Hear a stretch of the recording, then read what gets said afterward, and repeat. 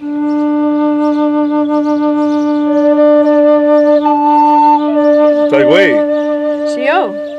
name's Chief Joseph. I'm Ahura Riverwind. I'm the Peace Chief of the Northern Arawak Tribal Nation. And I'm Dr. Laurelyn Riverwind. I'm the ambassador of the same tribe. And I'm also, my heritage is Muskogee Creek and Cherokee descendant. And I found out recently also Jewish on both my mother and father's side. Yes, I also have that same heritage of Sepharad. My family were Anusim, forced converted to Catholicism.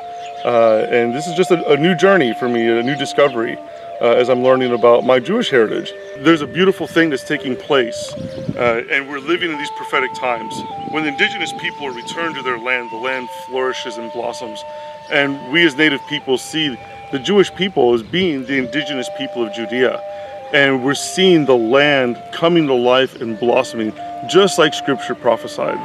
And our heart is to basically to educate people, to explain to them the history of the Jewish people and the beautiful restoration and hope that it gives other indigenous cultures.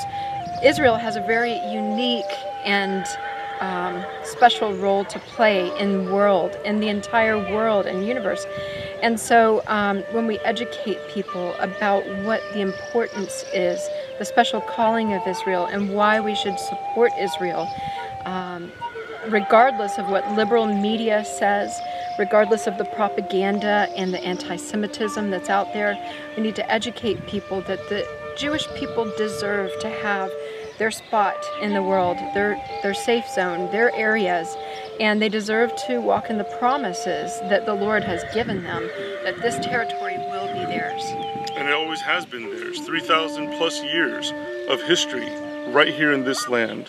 And so we're doing our small part to help in however we can in fighting the negative propaganda, negative media, and help with the restoration of the indigenous people of Judea back to their homeland. Celebrate Israel's 70 years of independence by donating $70 today for restoration.